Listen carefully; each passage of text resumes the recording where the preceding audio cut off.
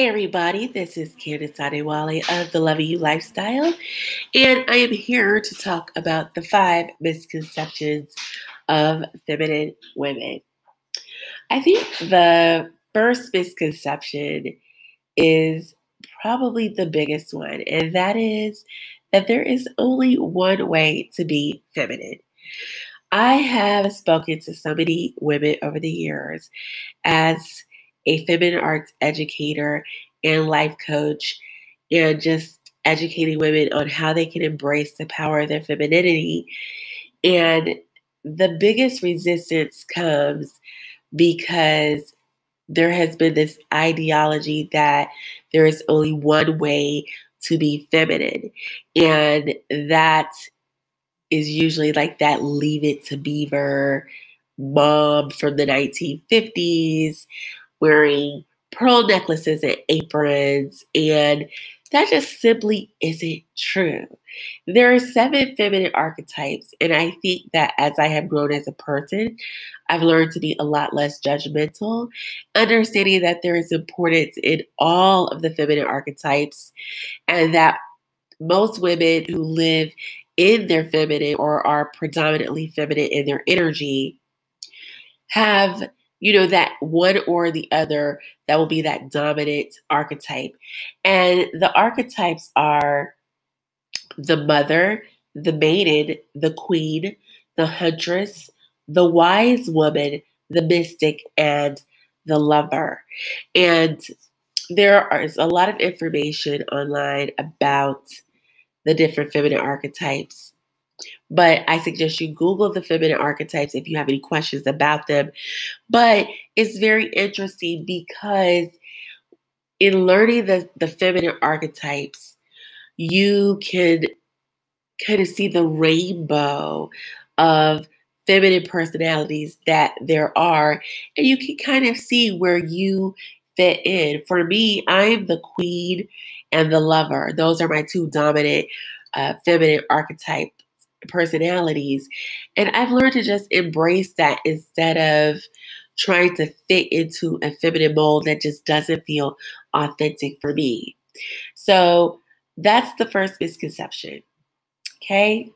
The second misconception is being consciously feminine means you don't believe in equal rights for women. Oh my God.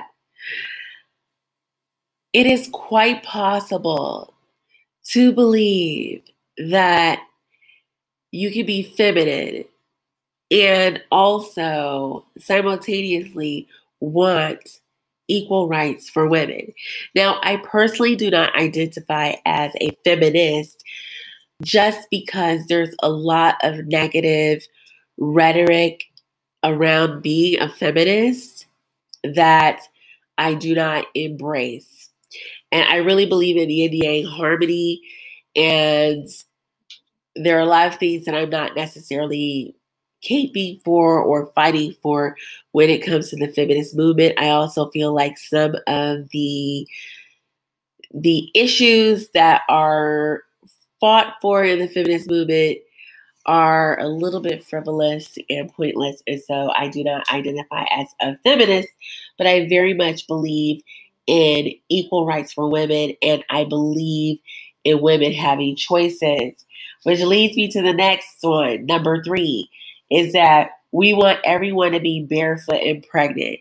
Now, I know that there is a lot of talk, especially amongst religious groups, a lot of Christian groups speak about femininity, and a lot of that has to do with being a mom, being a stay-at-home mom, being more traditional. And while I personally am more traditional in my values, I do believe in a woman's right to choose the path that feels good for her.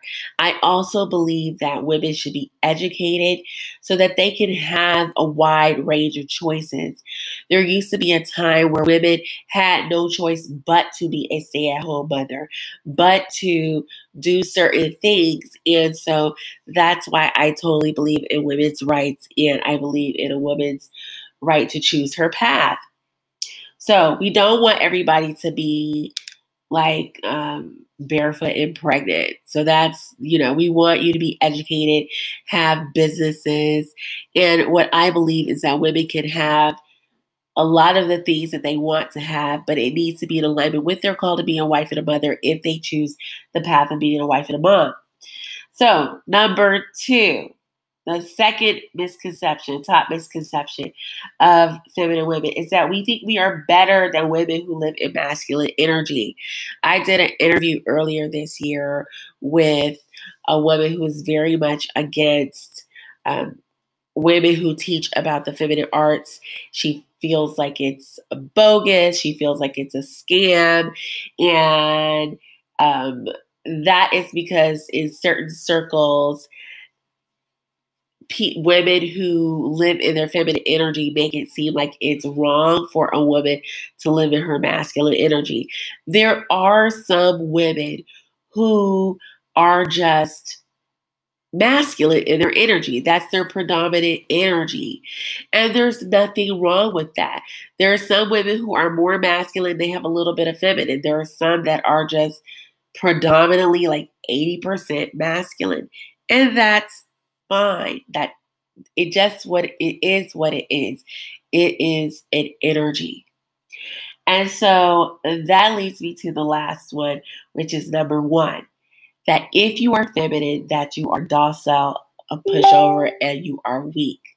And that could not be further from the truth. Could not be further from the truth.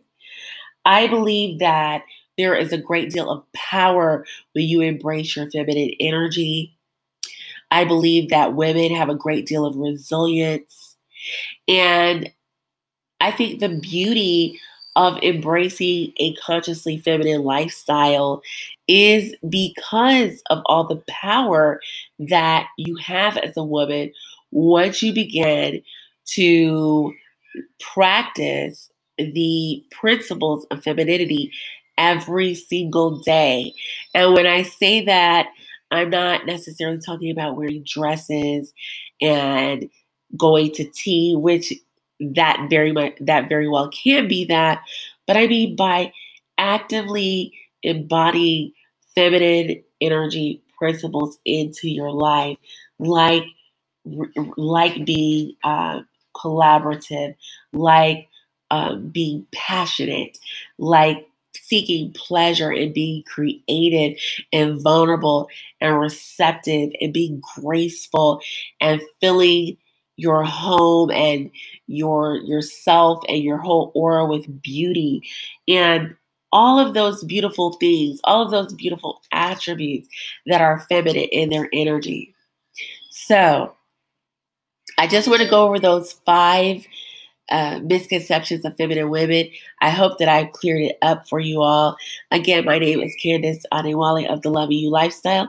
Be sure to subscribe and like this video, and also follow me on Instagram under the Loving You Lifestyle. All right, you all take care and stay blissfully feminine.